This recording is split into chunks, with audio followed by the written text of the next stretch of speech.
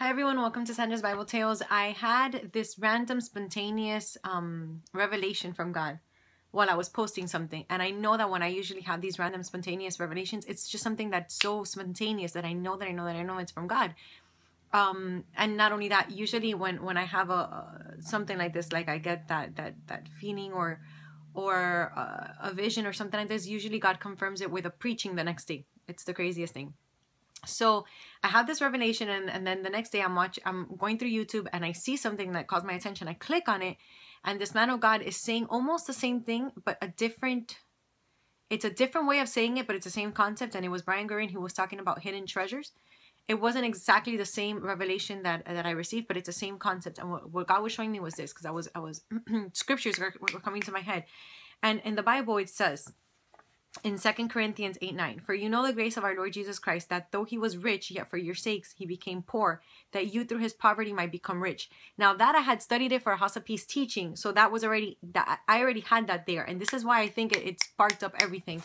So it says Jesus became poor so that we can become rich. So then I'm thinking, okay, God, you said you became poor, your son became poor so that we can become rich. And you say in your word, it says, I want you to prosper. I want you to prosper in all things as your soul prospers. So I'm like, God, you want us to be prosperous. As a matter of fact, you look at men and women in the Bible, like Esther, she became a queen. David, he became a king. You know, Abraham, God told him, go, I will get, go and I'm going to show you this land where you're going to, be a father of nations, and et cetera, et cetera.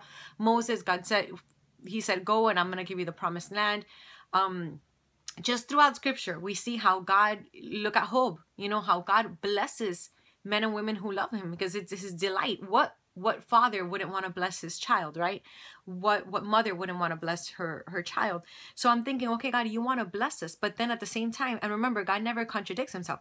At the same time that we see that there's scriptures like in Matthew 6:19, that it says, do not store up riches on earth where moth can eat them and where thieves can steal them. He says, but store up riches in heaven. And you're like, store up riches in heaven? How do you go about storing riches in heaven, right? And then it also talks about when in the Bible verse where it says, you have stolen from me, but you say, how have you stolen from me? And it says, because of your tithes, you have not given me your tithes and offerings. And it says, test me now in this. God says, test me now in this to see if I will not open up the heavens for you, saying, if you give me what's mine, if you give me money, if you give your tithes and your offerings, I will bless you. So I'm thinking, okay, so God wants to bless us and make us rich. But at the same time, God doesn't want us to store up the money here. And God wants us to be cheerful givers, right? So if we look at the book of Matthew, chapter 17, verses 24 through 27, we see that some tax collectors came up to Jesus and they're telling him to give him the tax money. And Jesus tells his disciple, I want you to go to the lake, go to the fish, open its mouth. You're going to find the money there. Bring it to me so we can pay the taxes. And I'm thinking, man, he got the money when he needed it. He didn't have the money on him. He didn't store that money on earth. That money came to him when the time of necessity was there. Just like when they were hungry and he prayed over the fish and the bread. The fish and the bread were not there. But at the moment where it was needed, he prayed over it and it was multiplied to him. So it's there, it's going in my mind, it's rushing, and I know it's God speaking to me. And then I'm thinking about in the book of Luke, chapters 9-3, when Jesus sends out his apostles, what does he tell them? He sends them out and he says, don't take anything for the journey. But you're thinking, God, what do you mean don't take anything for the journey? If I'm going to go on a journey, if I'm going to go on a vacation, if I'm going to go anywhere, if I'm going to travel, I want to make sure I got plenty of stuff. I want to make sure I got, clothes to change and my blow dryer for my hair, like anything, everything, And Jesus says, don't take anything for the journey. When you go, the people are going to provide for you. Where is that provision coming from? Why would the people provide for them? What is that provision about? So I remember years ago, this I hadn't told anyone. I told one person years after it happened, the dream I had. And I kind of felt bad about even sharing it because it was so sacred and so beautiful to me. And I think about it now, I'm like, it was sacred and beautiful to me. I think it was the first and only dream that I've ever had about heaven. It was not my expectations. I remember I was very young in God. And I had a dream that I was like in this mall. There was so many things to choose from. Like there was so many things. And I was like, wow, this is awesome. This is beautiful. Like, wow. And it was like, get what you need, type of thing. It's like you have everything you have. And I was like, what is this place? And the person there, I don't know if it was God, I don't know who it was. They were telling me this is heaven. And I was like, I'm in heaven? Like heaven is like a mall? Like I was like, what?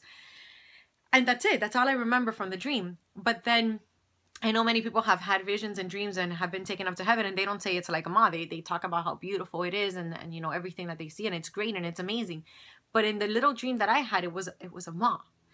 And then I know that Apostle Maldonado, he's said the testimony how someone, I don't know, a man of God, had a vision or a dream, I think it was, where when he went up to heaven, he saw lungs and he saw like a body parts, and there was many body parts, and supposedly one of the angels had told him, you know, when someone is sick or when someone is in need of a lung or when someone is in need of something, this is where we take it from. So that was what he saw, and I was like, man, that's crazy, because that's kind of like the Ma concept, but it's not about clothes or it's not about food or whatever. It's about, you know, medical. It's about body parts. And then someone else, I remember, they said a testimony that they saw a vision that there was like lots of goods in a place, like a closet or a storage or something, and they had names on it, and the person asked, and it was in heaven, they asked, what is this? And I think it was an angel or something told them, this is the blessings that the people that we have for the people on earth, they don't claim. So it's like their inheritance, but that they never claimed, that they never, you know, signed up for, like they never claimed it, so they never received it. And all of this is going through my head, and it was like if God was telling me, Sandra, do you get it? Like there is like, it's like if it was a bank account stored up in heaven. It's money you can't see. It's yours. God has it for you. God has blessings for you. God wants you to prosper. But he's saying, give me what's mine. And heaven gains interest, because remember the talents, the parable of the talents, that the one that had, I think it was 5, multiplied it, I mean doubled it, 10. The one who had, you know, so on and so forth, the one that had 1 and hid it, nothing, like they took it away from him. So it's like, okay, don't store up things here on earth where people can steal from you, you know, store it up in heaven. And I'm another thing, I have a testimony. I once gave a big offering to God. I believed with all my heart. I was like, you know what, let me give this much. As a matter of fact, it wasn't even that great or whatever. I gave $1,000 to God. But the thing is, the reason it was so great is because I had nothing. Like, that was the only $1,000 I had. So I gave it to God in faith, and then I was borrowing money. I borrowed money from my uncle. I needed to pay my bills, and I was like, God, I'm good for the month until next month. I'm like, but I need $1,000 because I need to pay back everyone that I borrow money from. I need exactly $1,000. And the broker I used to work with calls me up and he says, Sandra, you have a check in the office. And I'm there thinking, he didn't owe me anything. I had stopped working with him. And I'm like, what do you mean I have a check in the office? He says, yeah, you don't remember this and this and this deal that you helped me? And I'm thinking in my head, I'm like, no, I don't remember. And I'm like, I really don't. And he was like, yeah. And he told me the name of the person that we have helped. And I was like, I don't recall. And he was like, Sandra, you have a check in the office. Just come pick it up. And I was like, okay, I'm not going to argue with you.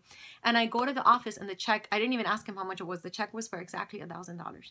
So, you know, God has shown me time and time again, God is faithful. But it's like, what he's saying is, why do you need to see it? And I'll give you an example. If you have a rich father and you say, Dad, I'm going to go for, I'm going to go to study in a university for 4 years. I'm going to see which one I like. He might say, okay, daughter, or okay, son, go.